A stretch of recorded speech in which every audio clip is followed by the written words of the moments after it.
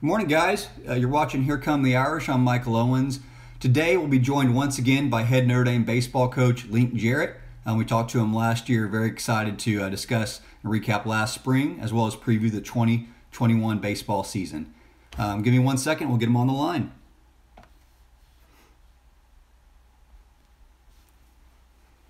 Once again, head Notre Dame baseball coach Jarrett joins the podcast today.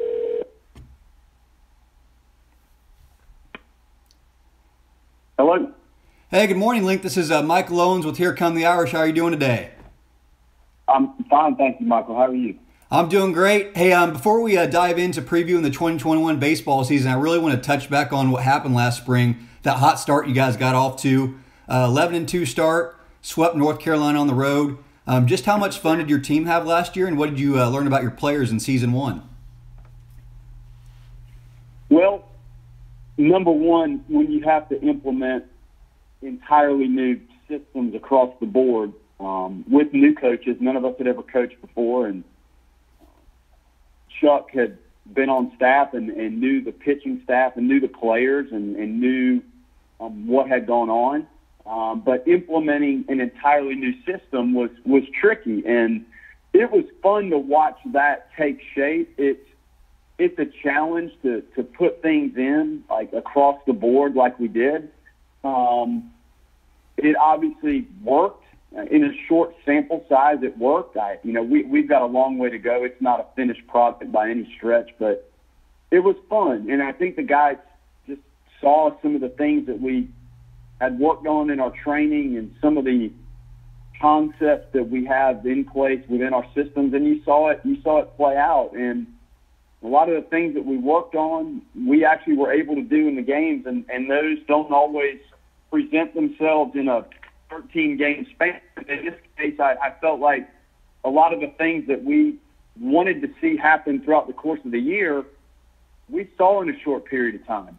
So it was really fun. I felt like we played a little bit better each week of the season, and our training is indoors, and luckily we have great facilities to be indoors, and occasionally we can roll outside and get a few days in.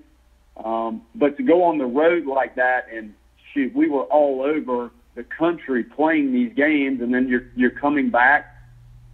Each time we got off the plane, I felt like we played better. And, I guess a lot of coaches would hope the same thing happens, but when you have so much newness, you just want to see it play out and see the guys take the instruction and the concepts and put them into the games, and we saw it.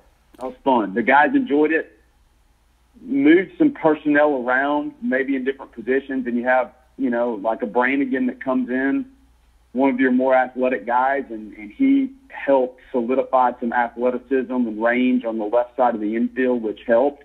So it was really enjoyable, and obviously unfortunate that it ended when it did, but at least it ended on a positive note. Yeah, and it's kind of crazy. You said 11-2 start and kind of traveling across the country. You didn't even play a single game at home. I understand that that's not a huge competitive advantage in baseball, but nevertheless, 11-2 start, all those wins on the road or neutral site. How excited, or I should say, how disappointed were you, the coaching staff, and the players? Because I know you guys were, I believe, at the top 25, and you're about to head to Louisville that next week, and then all the COVID kind of ended the season. How disappointed were the guys? They were crushed. And to be honest with you, when we got on the bus and left Louisville to come back to South Bend, I don't think anybody on that bus thought the season was over. When we broke camp here to go home, it didn't seem like that was it. You knew there was going to be a break, but I guess initially you're hoping, okay, this is a 3-week pause. Let's, figure out exactly what's going on. And maybe my head was in the sand because you're just trying to coach and function within your program and win games. But when it hit that this was really it, and it was crushing to the guys. And there were guys that had real draft implications affected by this. When you have a 5-round draft instead of 40, there were guys that were definitely top 10 draft picks on our team that are back. So it's a pretty deep void that was left when it was reality of the conclusion of the season. So it was a kind of a heartbreaking stretch, but it wasn't one moment initially like at Louisville where you thought the whole season was over. So you with me? Yeah, I completely understand. I mean, when that all broke out there in the spring, everyone was kind of up in the air with what was going on. You've already been talking about this. You mentioned to us last spring we had you on the podcast, and it was really awesome to see last year winning in all kinds of different ways. Once again, everybody watching live, we're here with Notre Dame head baseball coach Link Jarrett. I'm going to go off some stats real quick here just to show different ways that you guys were winning last season. So with Spencer Myers, he had 15 stolen bases, 6 in one game. Reminds me like Carl Crawford there against the Red Sox. But first in the NCAA, Nico Cavadas in 13 games, 7 home runs, 17 RBIs. Tommy Sheehan, 3-0, 2.70 ERA, 22 strikeouts, and basically a 200 opponent batting average. So you guys are winning in all kinds of different ways. Can you touch on the versatility of the program? Yeah, it's trying to put people in the right spot to succeed, and then everybody's individualized with what they can and can't do. So you have to try to coach each guy to bring out the best within his skill set. And Spencer Myers is as different a player as Nico Cavadas. They couldn't be more different. So each of them have tremendous value when you see them play within that capability. And Nico's got to hit the ball over the fence, and Spencer Myers needs to hit the ball on the ground and hit line drives and find ways on base, because he manufactures and pressures people and creates offense through that facet, where Nico, it's the big damaging blow. And the neat part of it, that type of mixture is the one helps the other. When you've got Spencer on base, throwing breaking balls or expanding the zone, or, 2-strike pitches that are in the dirt become more risky when you're pitching. I mean, because you have a base running threat. So the more pressure that top of the order can create, the middle of the order tends to maybe get better pitches to hit throughout the long haul. So that was fun to watch. And you got Jared Miller and Preisner and Brannigan and Cote. There's just a great variety within the lineup, and it's fun to coach that. If you have all one dimension, I think it's easier to game plan against your team. But, we did have a good mix, and you saw guys take some nice strides in their development within that stretch. Sheehan, good live fastball, good starting candidate, slider good, changeup is coming on. You feel good going into the weekend with him out there. Tommy Vale was really a special, unique talent for us, the way we used him. He and Boyle were kind of our leverage guys, and we would use them early, middle, and late to get out of trouble, because you felt like they had the firepower to make critical pitches and get strikeouts. So that was helpful. And I think you're going to see, another guy in those leverage spots this year, Tanner Kohlhepp. Kohlhepp is, I think, the correct pronunciation there. He was at Tennessee and went to Iowa Western, a good junior college, for a semester, and we were able to sign him. And it's right-handed, really nasty, some velocity, good cutter, slider, changeup. So adding that into the equation in the middle will help offset the loss of Boyle. Brannigan has developed. His velocity's been up to 99. If you round it up, he's thrown the ball 100 miles an hour. Mejias, Mercer, we've got some options. So you feel good there. And the grad transfers, when you bring in, Cam Brown, who is back. Now, he's a grad for us. He was out all year last year. He was a weekend starter, left-handed pitcher that's racked up some really impressive numbers here. John Michael Bertrand, Furman grad transfer, left-handed, very experienced, pitchability lefty.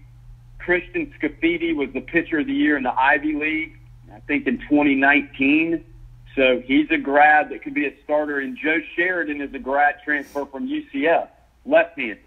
So you like the depth, and you like the fact that you have so many left-handed pitchers that you can rely on. So it's going to be fun. Coach, heading into your second season, how much more comfortable are you with things like the strength conditioning, player expectations? Last spring you were talking about like basically baseball IQ, bunt coverages, relays, situational baseball. How much more comfortable are you now that everyone kind of knows your system, besides maybe like the true freshmen coming in and some transfers? How much more comfortable are you with the expectations and everything like that? I'm so much more comfortable with my staff's understanding of what we're trying to do. I'm so much more comfortable with having coached now 2 falls and part of the season, but the 2 falls here are critical. We had a great fall. We trained from day 1 to the last day possible without a pause, which is a testament to our players buying in. It's a testament to Scott Stansberry, our athletic trainer, Kyle Jean, strength and conditioning, grouping our guys up. It was a puzzle that enjoyably fit together nicely when you look at how the semester went. But this would have been really tough had this been my first year, and thankfully to have that first calendar year under my belt and to acclimate myself and to acclimate everybody around us, it really made things a lot easier. And once your players have been through your practices and your meetings and your philosophy, they can help the new guys adapt. When you're trying to teach it to 40 people around you, and everybody is hearing it for the first time, that's why last fall and last spring was challenging, but it was fun to see the fruits of some of that labor. For sure. I was watching a podcast on replay that you did a couple months back, and I heard you mention being strong up the middle. For you guys watching, being strong up the middle, referring to catching, pitching, middle infielders, and the center fielder. It's kind of funny that you said that because I coach high school baseball with some older coaches. I'm like, no one says that anymore. That's like old baseball terms. But I heard you mention that a couple months ago. Can you just talk about being strong up the middle? Well, it starts on the mound. So, I mean, you don't get more in the middle than that, and those guys have to be able to feature quality stuff. They have to obviously be able to throw strikes. I think at this level you hope you're beyond the hoping we throw strikes concept, but you're trying to execute pitches. And the quality of this stuff combined with the quality of the execution really determines how effective you are on the mound. I think we're in good shape there with some depth. Behind the plate, we needed to drastically improve our performance behind the plate. Not a secret. LaManna is back. He's a tough out at the plate. I think Rich Wallace, who is our recruiting coordinator and works with the catchers, they've really cleaned some things up back there. You add Alex Brait, a grad transfer. You add Nick Jouer, a 4.24. He was at TCU and then Iowa Western, switch hitter. And Danny Nearai, a very impressive catch and throw freshman. I feel like we have stabilized the catching position. So pitching and catching, most important. And then, like you saw last year, we moved Preisner to shortstop, which is where he actually played in high school. He played a lot of second base here when he was out there. And we thought Miller, with his quickness and maybe the ability to turn the double play and have some good range, maybe take some of the pressure off of the longer throws for him, thought that would help. So I like that combination in the middle. They're very intelligent players. And then Spencer in center field is very quick. He closes on the ball well. We've worked very hard on his breaks and jumps, and the center fielder really has the best advantage in tracking the pitch and reading the swing and getting a jump. And Spencer was originally an infielder, so he's still learning the fine points of the art of, that jump and the swing, and did the guy take hit the ball at the end of the bat versus barrel it? Did he get jammed? Sometimes the swing can fool you a little bit, so the repetition and the sound and the look will help him continue to grow. But that's strong in the middle. And I'll say next on that list is right field, because there's so many balls that end up in right center field and kind of in that shallow right field area. Brooks Coatsy, I'll tell you what, last year, some of the plays he made at critical moments to save extra base hits drastically changed our season. Phenomenal. So the middle was good, but I will also say it was very above average in right field with Brooks out there. Played great. Completely agree with that. And then kind of transitioning a little bit, you were mentioning the recruiting. Sorry, you're breaking up a little bit. It looks like you guys got a top 25 class, and I saw on social media, I'm not sure if this is true or not, the first top 25 class in program history possibly. So obviously that's the first part of it, is recruiting. Congratulations on that. But then the development obviously is the next step, which we've been discussing. But how excited are you for these future players that you recruited this last cycle? It's a great class. We've got some good young arms that athletic,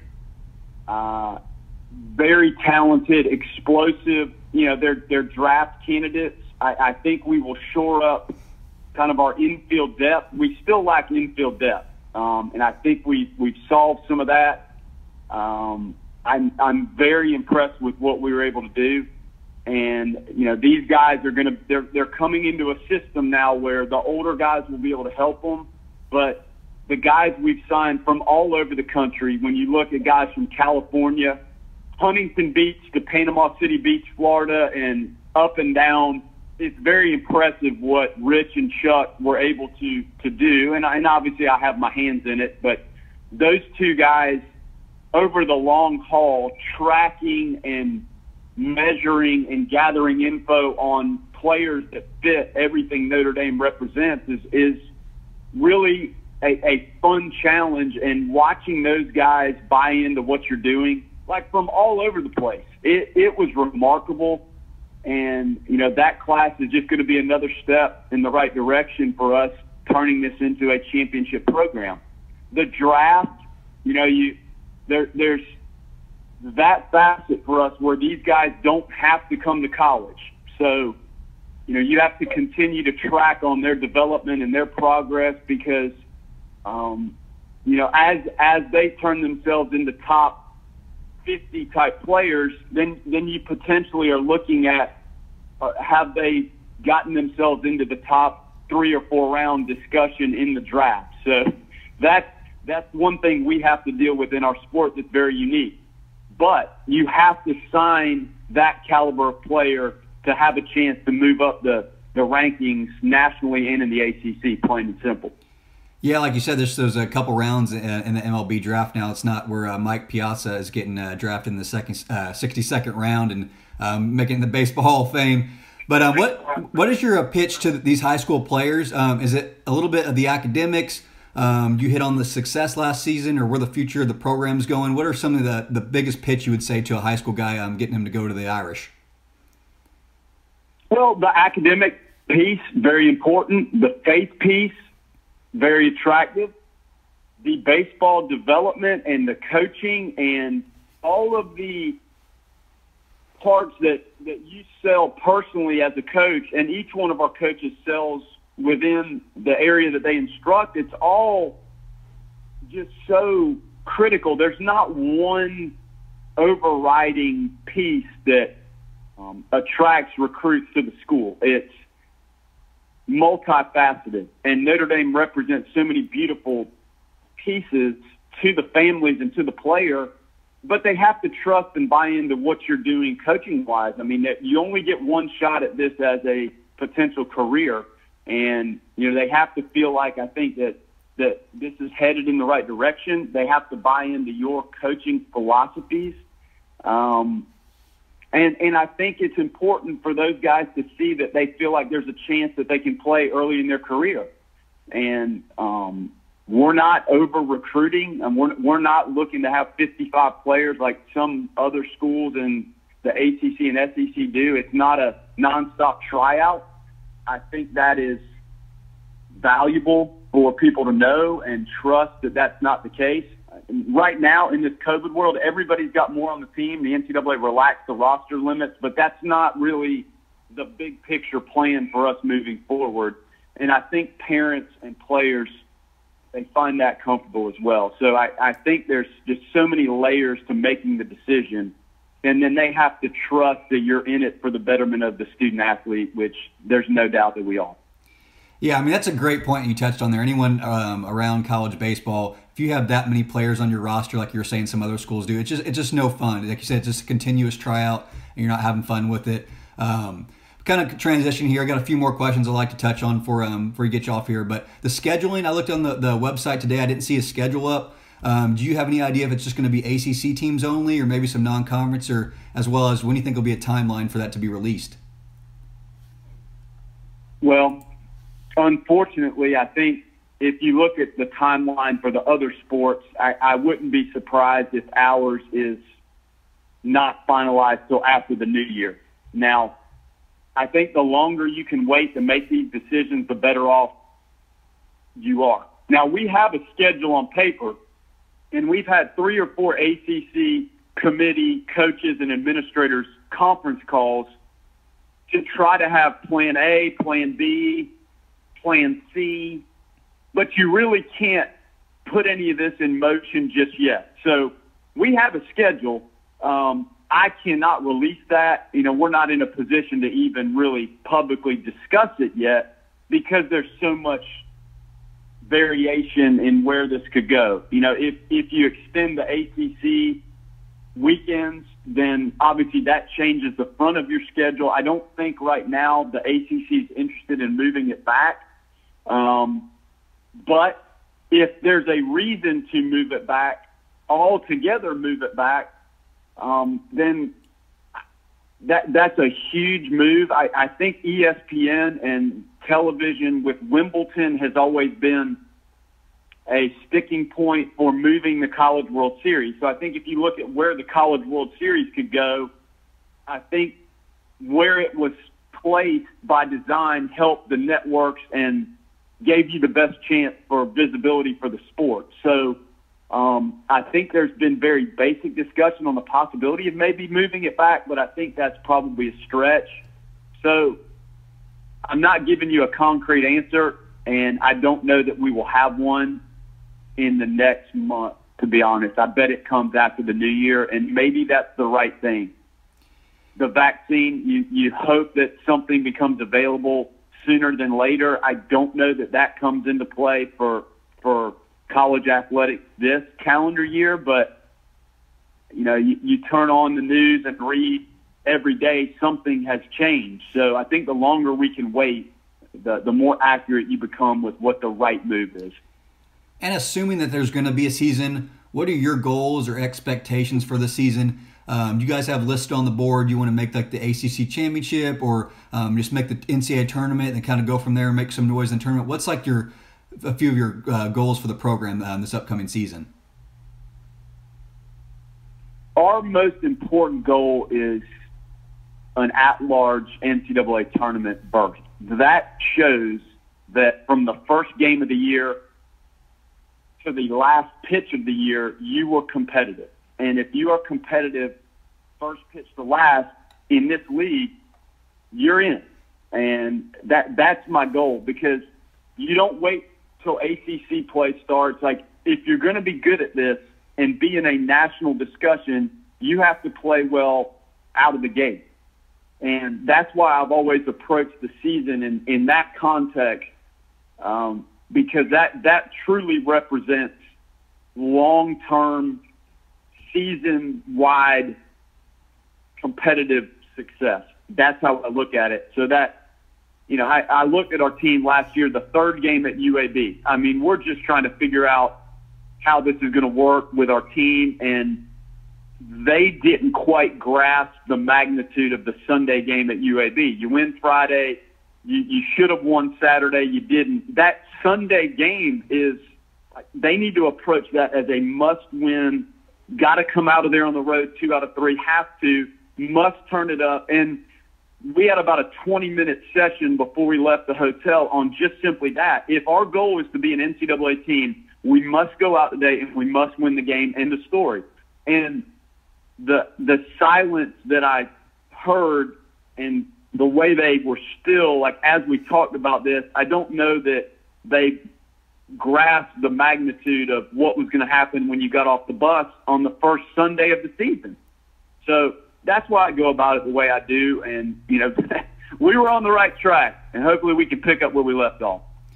Yeah, certainly, for sure. Like I said, I was definitely excited to go down there and watch you guys at Louisville. Unfortunately, that series got never got played, but I'm definitely excited for the spring season, what's coming up here in the next few months. So a few more questions before I let you go. When do the boys actually get back on campus for the next season? As of now, we've got clearance to return January 15th. Now, with the semester being pushed later, with a February 3rd class date, we will begin training like without being in school, which is really unheard of. January 15th would be the first day you could start any sort of baseball training. So if you're not in school, that would be the date. If you're in school before the 15th, you can begin your training when school starts. So this will be the first time in my career where school has started after the training date. So that'll be unique. And it might be great. I haven't really been through it. So getting the guys back and trying to build in times around the clock with no class, you'd have to think that would be pretty fun. You got a little spring training. So that's when we'll come back, is the 15th, and we'll have this thing lined up, and you get to start your work with no class, which is going to be new. Absolutely. Less than 2 months until that date here. I'm definitely excited for baseball to be back this spring, college baseball. So last question I get here from you. So speaking with you the last couple of times, it's obviously how passionate you are about college baseball and specifically Notre Dame. So how awesome is it for you, or how fun is it just making a living to being the head baseball coach at Notre Dame? You know, I look over at my wife periodically, and she's actually on her way back from Tuscaloosa. My daughter's a freshman down there in Alabama, so they're driving up, and my son is flying from Raleigh. He's a COVID senior at NC State, so I guess he has another year, but technically he could be a senior in the classroom. I look over at her and I said, you know, I coach at the best university in the world. I'm the baseball coach at the best university in the world, and such a blessing.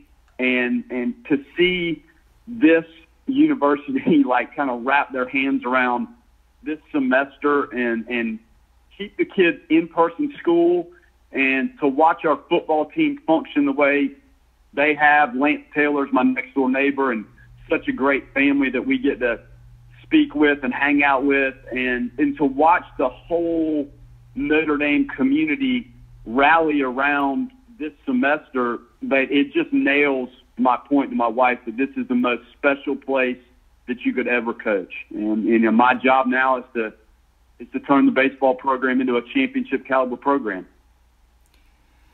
Well, it was great having you on. Thanks for all your thoughts and answers on all these questions here.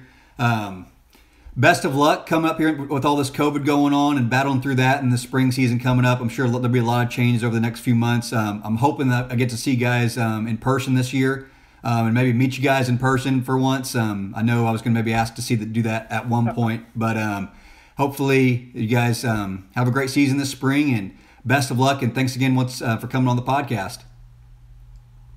Michael, thank you. Anytime you need me, I'll be happy to speak with you, and thank you for what you do for all of Notre Dame athletics. Really appreciate it. I hope you and your family have a great Thanksgiving, and go Irish. Go Irish. Thanks, Michael.